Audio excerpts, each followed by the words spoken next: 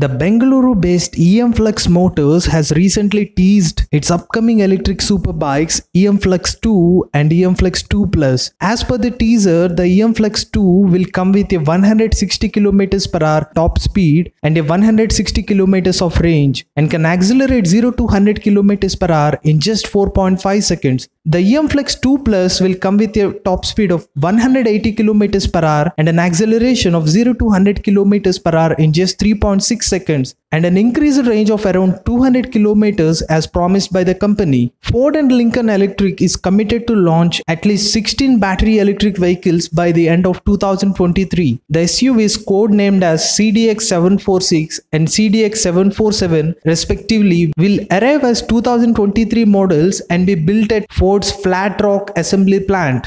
Rider is a new electric scooter from G-Mopar Electrics. Rider e-scooter offers a range of 90 km on a single charge, and the interesting thing is the company claims that the scooter can be charged at home and on laptop as well.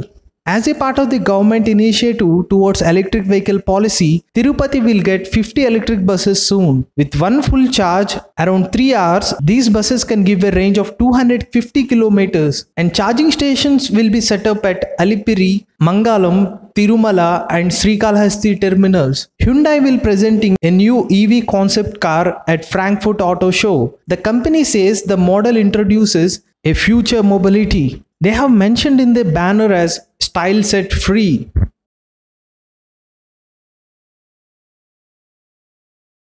ElectricVehicles.in motto is keeping the earth a safer place to live for the next generations. If you want to join our movement, you can support simply subscribing to our channel or sharing our videos or commenting on videos. Thanks for watching.